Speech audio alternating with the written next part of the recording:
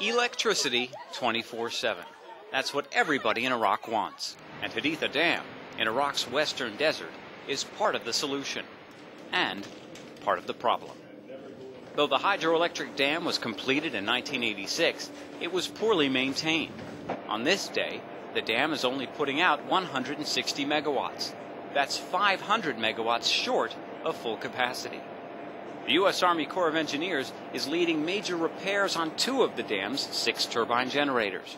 But it has no control over the water level of the Euphrates River, which also impacts power output. Transmission is also an issue. In the belly of the dam, these 400 kilovolt lines to Al Anbar province are plugged in. But the line to Baghdad ends in a stub. Right now, power lines are being strung across the desert and may be ready by summer. We're putting in the 400 kilovolt lines throughout the different regions of the country. I mean, it really needs that juice to be able to continue to grow and prosper. 2 Corps of Engineers employees actually live and work inside the dam's 16-story labyrinth. Bob McKechnie's focus is training the Iraqi workforce.